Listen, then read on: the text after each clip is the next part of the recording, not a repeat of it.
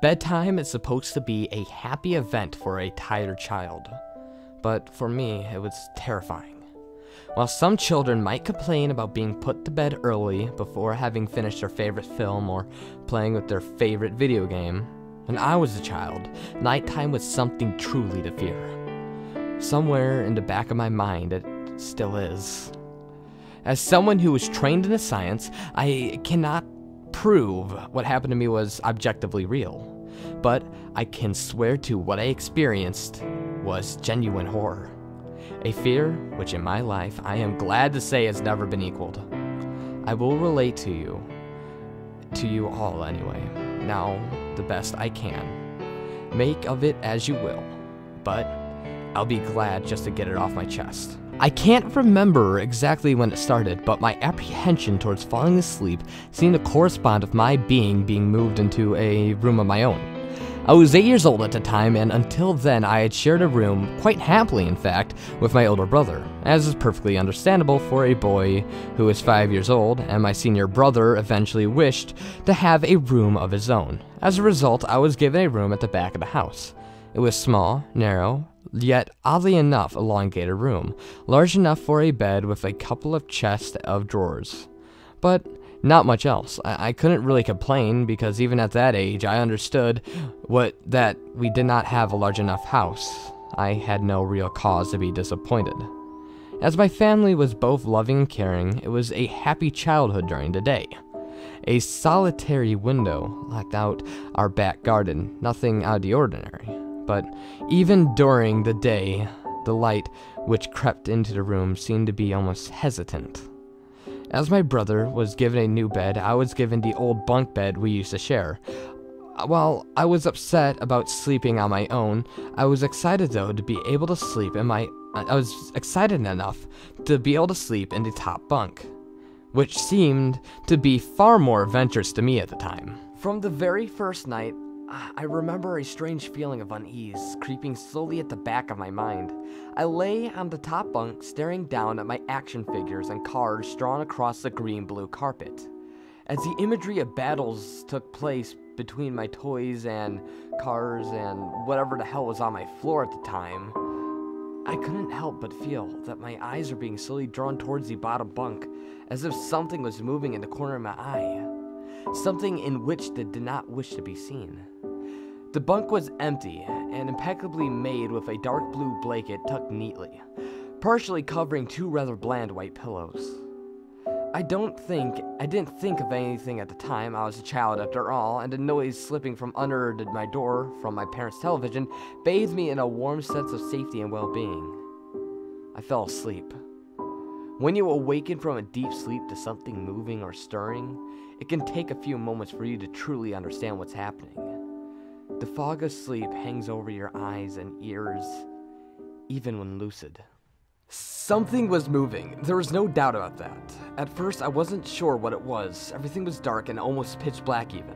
But there was enough light creeping in from the outside to outline the narrowly suffocating room. Two thoughts appeared in my mind, almost simultaneously in fact. The first was my parents were in bed because the rest of the house lay both in darkness and silence. The second thought turned to the noise. A noise which obviously had awoken me. As the cobwebs of sleep withered from my mind, the noise took on a more familiar form. Sometimes the simplest sounds could be the most unnerving, a cold wind whistling through the trees outside, a neighbor's footstep uncomfortably close, or in this case, the sound of the bed sheets rustling in the dark. That was it. Bed sheets rustling in the dark, as if some disturbed sleeper was attempting to get too comfortable in the bottom bunk. I lied there in disbelief. The noise was either my imagination or perhaps my pet cat finding somewhere comfortable to spend the night. It was then I noticed my door, shut, as it had been when I fallen asleep.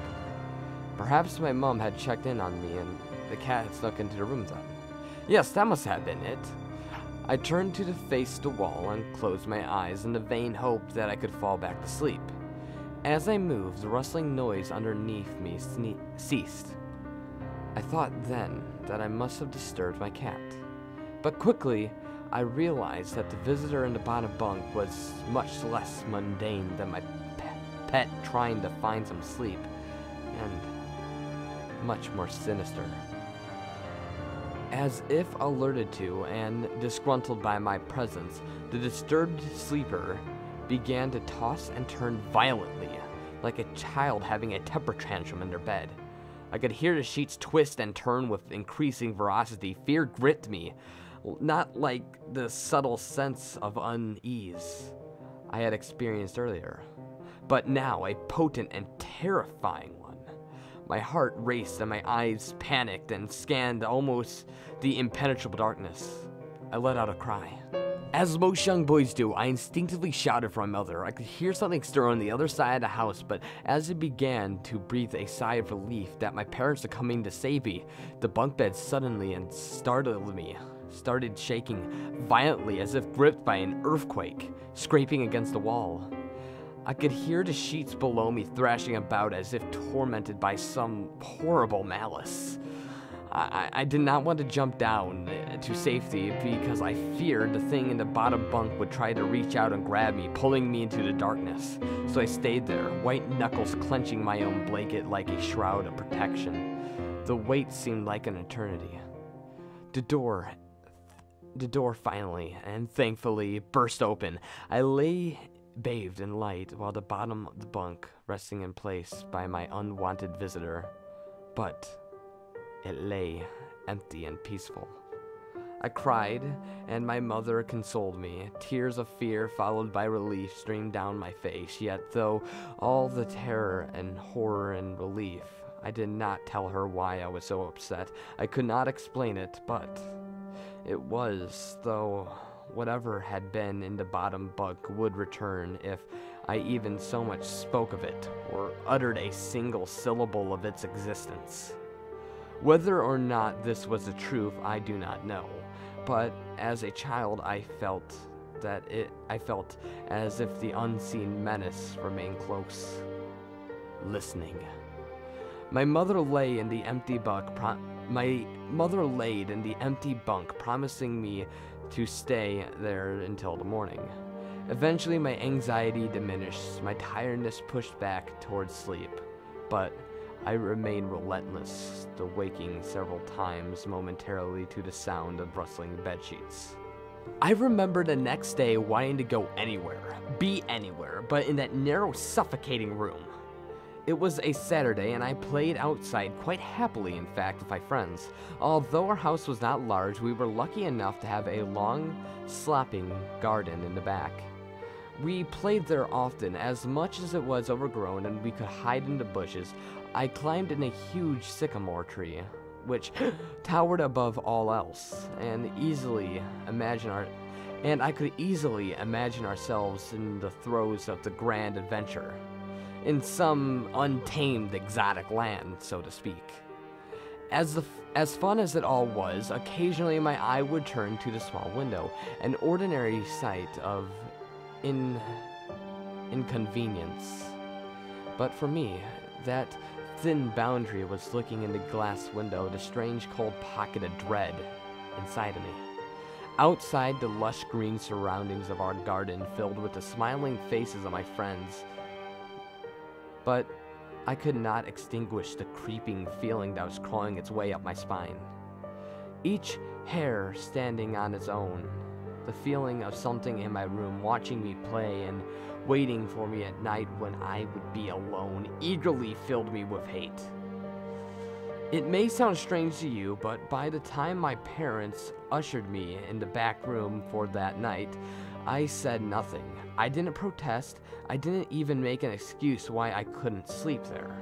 I simply sullied and walked into the room. I climbed a few steps to the top bunk and then waited. As an adult, I would be telling everyone about my experiences, but even at that age, I felt almost silly talking about anything which I really had no evidence for.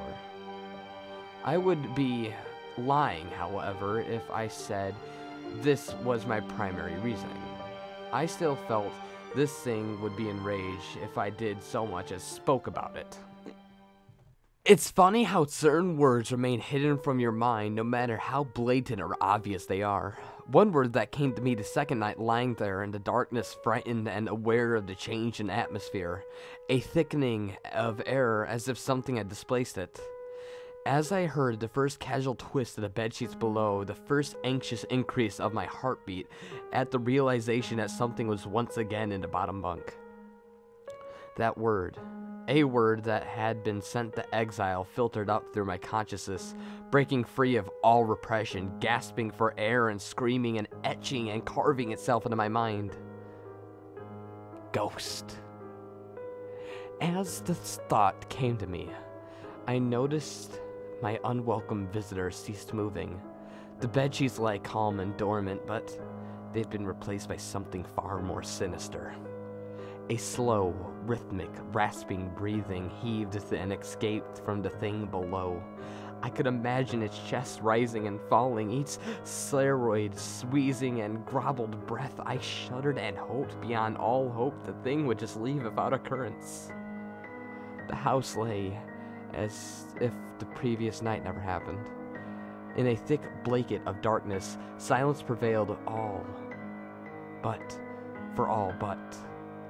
for the perverted breath of my as yet unseen bunkmate.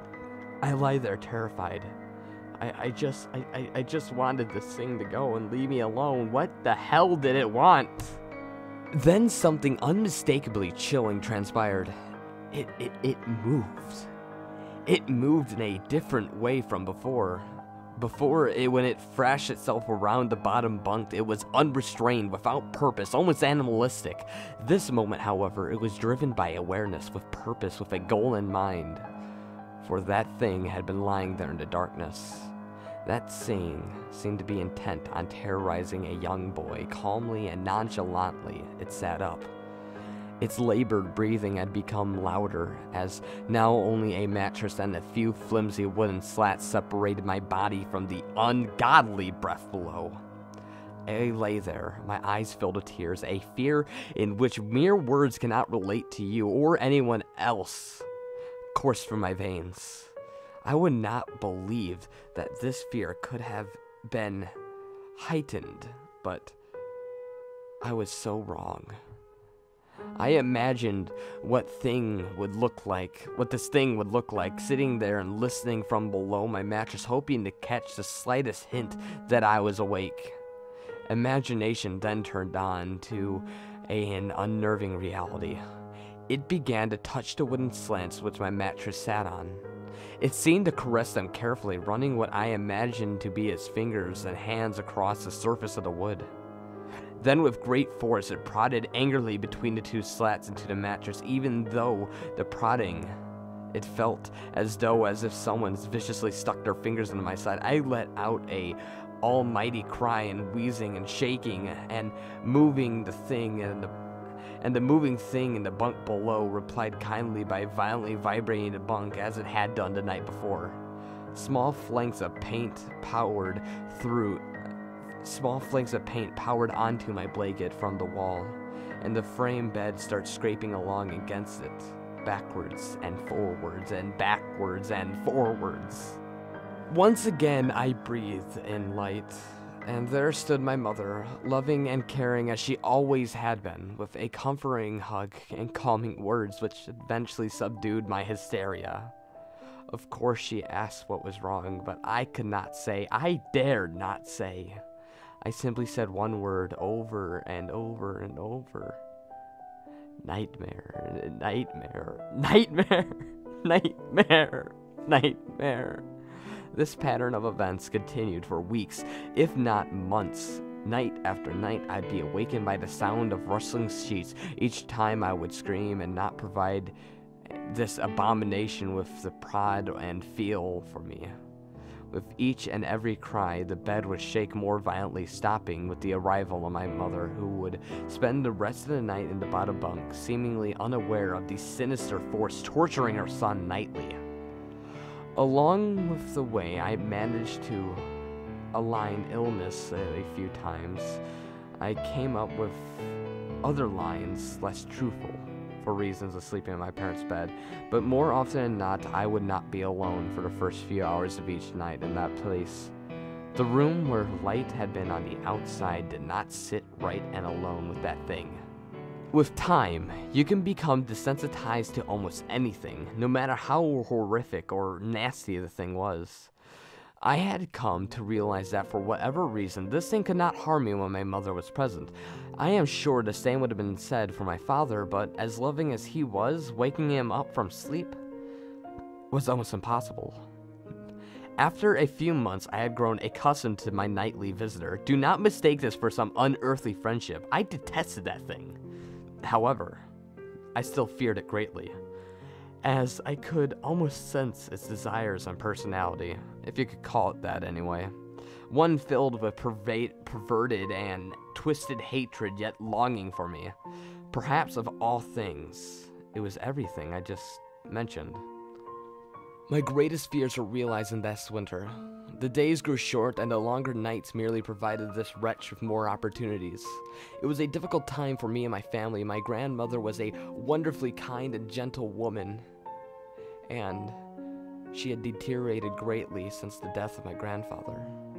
My mother, trying her best to keep her in the community as long as possible. But, however, dementia is a cruel and degenerative illness, robbing a person of their memories one day at a time. Soon she recognized none of us, and it became clear that she would need to be moved from her house into a nursing home. But before she could be moved, my grandmother had a particularly difficult few nights, and my mother decided that she would stay with her. As much as I loved my grandmother, and I felt nothing but anguish at her illness. To this day, I feel guilty at those first thoughts, but they were not for her, but of what my nightly visitor should do if became aware of my mother's absence, her presence being the one thing that was protecting me from the full horror of this thing's reach.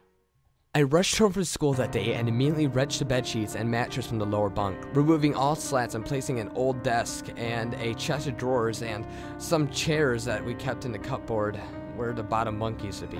I told my father I was making an office, which he found adorable, but I would be damned if I give that thing a place to sleep for one more night. As the darkness approached, I lay there, knowing my mother was not in the house.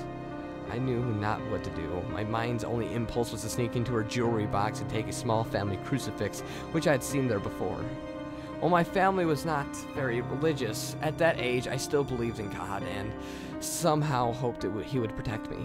Although fearful and anxious while gripping the crucifix under my pillow tightly in one hand, sleep eventually came as I drifted off into a dream. I hoped I would awaken that morning without incidents. Unfortunately, that night was the most terrifying of all. I awoke gradually. The room was once again dark, and my eyes adjusted and gradually was able to make out a window and a door, the walls and some toys on a shelf. Even to this day, I shudder as I think of it. For one, there was no noise, no rustling sheets, no movement at all. The room just felt lifeless, yet not empty. The nightly visitor that was unwelcome, wheezing and hate-filled thing which had terrified me night after night was not in the bottom bunk. It was in my bed. I opened my mouth to scream, but nothing came out. Utter terror had shaken the very sound from my voice. I lay motionless. I could not scream, but I did not want to let it know I was awake.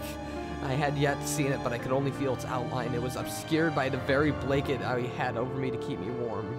I could see its outline, though, and I could feel its very presence. I dared not look. The weight of it pressed down on top of me, a sensation I'll never forget. When I say hours passed, I do not exaggerate. Lying there motionless in the dark, every bit scared and frightened, and I was every bit of scared of a frightened young boy could possibly be. If it had been during the summer months, it would have been light by now, but the grass of winter's nights was long and unrelenting, and I knew it would be hours before sunrise. Sunrise which I yearned for. I was a timid child by nature, but I reached my breaking point, a moment where I could wait no more, where I couldn't survive under this intimately deviant abomination no longer. Fear can wear you out and make you a threadbare, a shell of nerves leaving only the slightest trace of you behind. I had to get out of that bed. Then I remembered that crucifix. And my hand still lay underneath the pillow, but it was empty. I slowly moved it around my wrist to find it, minimizing as best as I could the sound and vibrations that it caused. But it couldn't be found. I had either knocked it off the top bunk or had not even thought about it or just dropped it out of my hand. Without the crucifix, I lost my sense of hope. Even at such a young age, you'll be barely aware of what death is and immensely frightened of it. I knew what was going on, and I was going to die in that bed if I lay there dormant and passive doing nothing. I had to leave that room behind. But how? Should I leap from the bed and hope to make a run for the door? Or what if it was faster than me? Or should I slowly slip out of my bunk, hoping that not disturb my uncanny bedfellow? Realizing it had stirred when I moved, trying to find my crucifix, I began to have the strangest of thoughts. What if I was asleep? It hadn't done so much as breathe since I woke it up. Perhaps I was resting, believing that it had finally gotten me. That I was finally in its grasp. Or perhaps it was toying with me. After all, I had been doing just that for countless nights. And now, with it under it, pinned against my mattress, with no matter of ways to protect me, maybe it was holding it off, savoring its victory to the last possible moment like a wild animal savoring its prey. I tried to breathe as shallowly as possible, mustering every ounce of courage I could as I slowly reached over to my right and began to peel the blanket off of me. What I found under the covers almost stopped my heart. I did not see it, but when my hands moved against the blanket, it brushed up against something smooth and cold, something that just felt unmistakably like a gaunt hand. I held my breath in terror as I sure it must have known I was awake. Nothing. It did not stir. It felt dead. After a few moments, I placed my hand carefully further down the blanket and I felt a thin, poorly formed forearm. My confidence almost twisted into some sick sense of curiosity as I moved further down to the disproportionately larger biceps muscle. The arm was overstretched and laying across my chest with a hand resting on my left shoulder, as if it grabbed me in my sleep. I realized that I would have to move the cadaverous appendage if I was even so to hope to attempt its escape. For some reason, the feeling of torn, ragged clothing over my shoulder of this nighttime invader had stopped me in my tracks. Fear once again swelled in my stomach and my chest, and I recoiled my hand in disgust at the touch of the straggled, oily hair. I could not bring myself to touch its face, although I wonder to this very day what it would have felt like. Dear God, it moved. It moved. It was subtle, but its grip on my shoulder and across my body strengthened. No tears came, but God, I wanted to cry. As its hand and arm slowly coiled around me, my right leg brushed along the cool bed that lay against the wall. Of all that happened in that room, this was the strangest. I realized that this clutching, this rancid thing drew great delight from violating this young boy's bed. It was not entirely on top of me, but it was sticking out of the wall like a spider striking from its lair. Suddenly, its grip moved from a slow tightening to a sudden squeeze. It pulled and clawed at my clothes as if frightened that the opportunity would soon pass. I fought against it, but it emasculated my arm. It was too strong for me. Its head rose up, right and contracting under the blanket, and now I realized where it was taking me. It was taking me into the wall. I thought for my dear life, and I cried, and suddenly my voice returned to me, yelling and screaming, but no one came. Then I realized why I was so eager to suddenly strike. This is why it had to have me now. Through my window, it seemed to represent much malice from the outside and streaks of hope. The first rays of sunshine struggled further and further. I knew that if I could just hold on, it would soon be gone. As I thought my life, the unearthly parasite shifted and slowly started pulling itself up onto my chest, and now was poking out from under the blanket, wheezing and coughing and rasping. I do now remember its features. I simply remember its breath against my face, foul and cold as ice. As the sun broke over the horizon of that dark place, the suffocating room of content washed over and was bathed in sunlight. I passed out as its scrawny fingers encircled around my neck and squeezing the very life from me. I awoke, my father offering me some breakfast. A wonderful sight indeed. I had survived a night of the most horrible experience of my life until then and now. I moved my bed away from the wall, leaving behind some furniture I had believed would stop that thing from taking a bed. Well, a little. Did I think it would try to take mine and me? I don't know. Weeks passed without incident, yet on one cold frostbitten night I awoke. The sound of furniture for where my bunk beds used to be were vibrating slowly. In a moment past, I lay there sure I could hear a distant wheezing coming from deep within the wall, then finally fading into the distance. I've never told this story. I never told anyone this story before. To this day, I still break out in a cold sweat at the sound of the sheets rustling in the night, or the wheeze that was brought on by the common cold. And I certainly never sleep with my bed against the wall. Call it superstition if you will, but as I said, you cannot discount the conventional explanations for the sleep paralysis and hallucinations, or that of an overactive imagination. But I can say this. The following year, I was given a larger room on the other side of the house. My parents took that strangely suffocating off place as their own bedroom. They said they didn't need a large room, just one big enough and a bed for a few things. They only lasted 10 days. We moved on the 11th.